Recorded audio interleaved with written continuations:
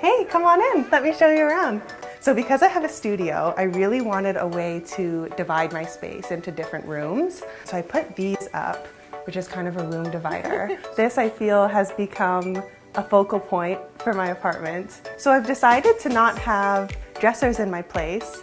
Just, I feel that it gives it a more open look. So this is where I like to paint. This was actually a gift from my grandma. It's always been a really special piece for me. So I have a lot of books and I like to use them as displays. So this plant here was getting quite big. I needed to prop it up a bit. So I used some of my favorite books as kind of like a mini shelf. These bookends are one of my favorite purchases ever. They're actually blue agate. So there's the shiny side here, and then what I love about them is that it's unfinished on the outside. So this is one of my favorite thrift finds ever. I considered eating soup out of it, and then later thought that it was much too large for soup, so I put a plant in it instead.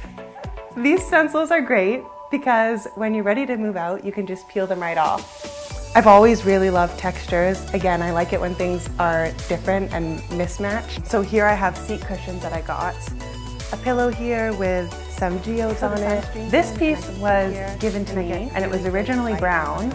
So what I did is I spray painted it white to match my decor, and then I used it as a plant stand. It's nice to have a covered balcony because it acts as another room. So what I've done here is add a table and some chairs. So I got these little tiny lantern lights.